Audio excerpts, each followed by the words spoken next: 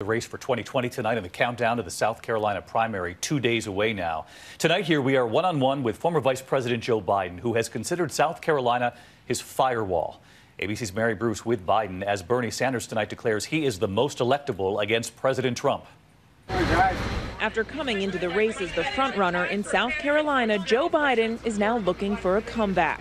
We spoke to him today on his campaign bus. You've said if you win here that you will be unstoppable, but your rivals disagree. They say even if you do well here on Saturday, that it won't make a difference, that it won't be enough to propel you to win big on Super Tuesday and beyond. Well, not a pundit, but let's see. Let's just see what happens. It's not too little too late? I don't think so at all. We'll see. For Biden, this is deeply personal. At a town hall overnight, opening up about his faith and the loss of his son, Beau. My son, Beau, is my soul. And what I found was I had to find purpose.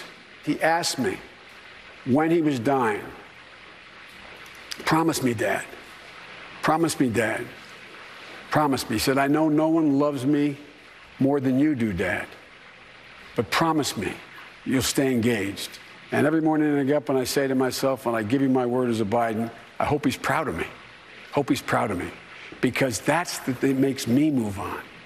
The new frontrunner, Bernie Sanders, is already looking ahead to Super Tuesday. Today in North Carolina, pointing to the latest polls, he argued he is the most electable. So don't tell me Bernie can't beat Trump. We're going to beat him. We're going to beat him here in North Carolina. We're going to beat him all over this country.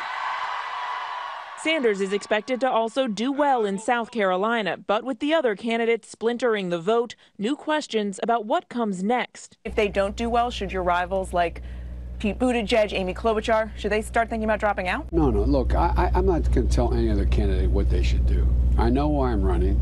They know where they're running. I'm going to stay in this because it matters.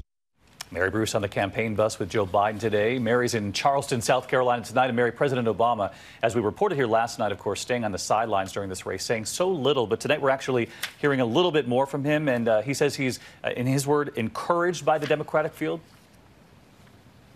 Yeah, David, the former president seems to be trying to calm some nerves here and tamp down concerns that the Democratic establishment won't be able to unite around a candidate. Obama today reiterating in a routine fundraising email that he will, quote, wholeheartedly support whichever Democrat wins the nomination. David. Mary Bruce with us again tonight. Mary, thank you. Hi, everyone. George Stephanopoulos here. Thanks for checking out the ABC News YouTube channel. If you'd like to get more videos, show highlights, and watch live event coverage, click on the right over here to subscribe to our channel. And don't forget to download the ABC News app for breaking news alerts. Thanks for watching.